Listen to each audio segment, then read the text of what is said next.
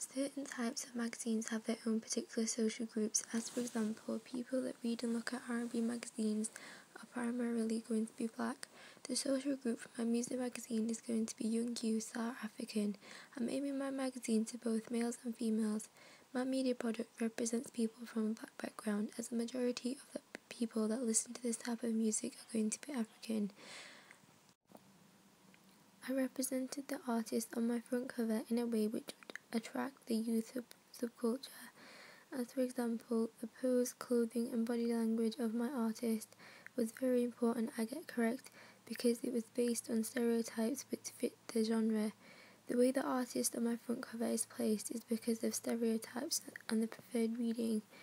The audience of the magazine are going to want to see the artist represented in a way which interests the youth, as it may relate to the culture of R&B music. The clothing of my artist also represents the social group because whatever you wear relates to your subculture, as you are representing a particular group.